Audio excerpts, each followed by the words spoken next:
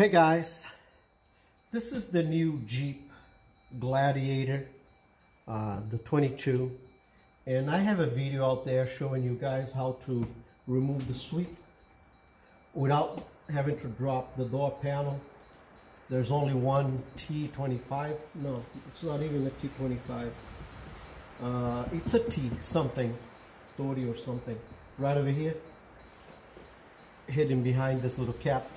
It's very easy to pull out, no big deal. But some of you guys over there mentioned that you almost broke this door panel in order to remove, because the lip over here, it's pretty deep. It is true, okay? I pull this thing off with this tool over here, pulling it up, and the sweep comes right off. But you got to be careful with this, okay?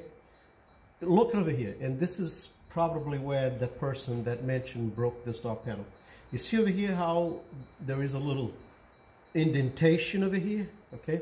So if you pull, just look at this and watch. You see what's going on over here? Okay, so if you pull hard over here, you're definitely gonna break, because this is a very weak plastic behind this imitation of leather. Now, what I do to avoid this problem, I already popped it back so I could show you what I'm talking about. But what I do in this situation is, when I start lifting this thing over here with this tool to remove the sweep, I'll go with this tool right over here and I pop it.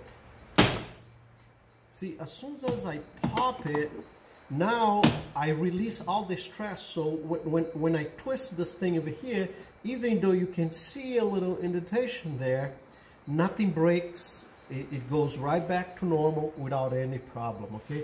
So keep that in mind. When you remove this cap, remove this screw, before you start pulling too much to lift to get the sweep, pop this thing back over here. And it's one of those Christmas tree poppers, okay? It's gonna be very noisy, but it doesn't break anything. Let me see if I can show you. You can see it over there, okay? It's a very simple popper, no big deal, all right? Good luck, guys. Bye-bye.